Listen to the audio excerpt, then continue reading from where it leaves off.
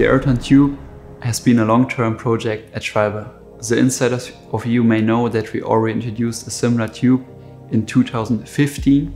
However, this tube haven't satisfied us. So we turned every stone around and started a new cooperation with the chemical company BASF and a German extrusion expert.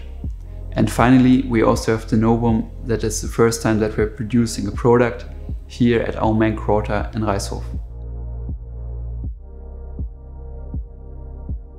In an early stage of the project, we found out that the Aerothan material is very complex. So we not only hired German experts to enter the project, but also had the idea in mind to build up a new production line here in Germany, in Reishof, to shorten the process, but also have the full control of the engineering, but also of the end product. And we have our lab here. So each single process, but also each single tube can be controlled, and we have a very short feedback loop to improve the production. We didn't only focus on performance, but also on a major topic in these days, the sustainability. That means that we are able to reduce the waste of resources. For example, we don't have to use any carbon black, which is normally used at rubber production. Furthermore, we see a big potential to use Aerothan material for future products. The new way of partnering with German expertise companies enabled us to have a complete new approach also for the production side. That means that it's the first time that we're producing an item here at our site. To give you a picture of the complete production, that means that we're going to start with BASF, who's going to produce and manufacture the TPU material, so the Aerothan material, and followed by the extrusion by our German expertise. Furthermore, we built up a complete new semi-automatic production line, which is particularly based on laser technology that is completely worldwide unique, but also patented by our side.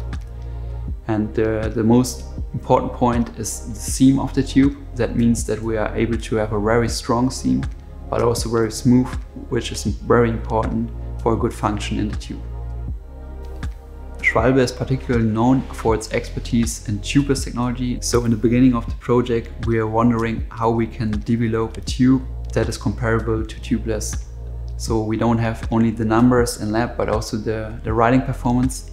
And finally, we are really happy that we have a product, a tube, that is performing very well no matter where and what you ride.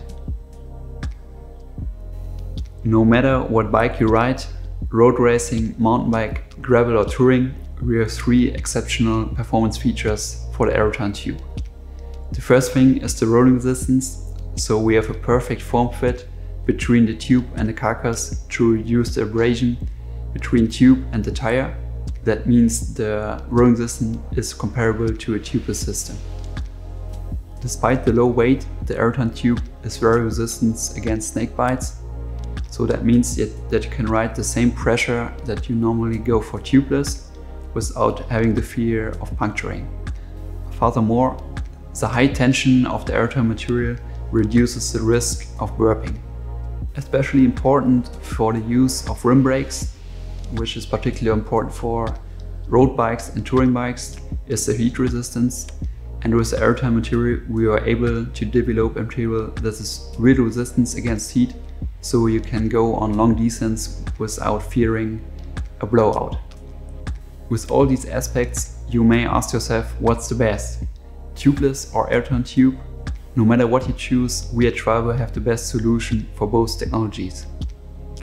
The Aerothan tube production is fully running since a few months, so the warehouse is full. And for more information, please check at schwalbe.com/Aerothan.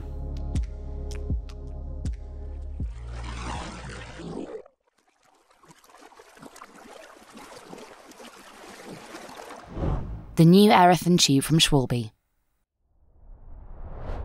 Distinctly different.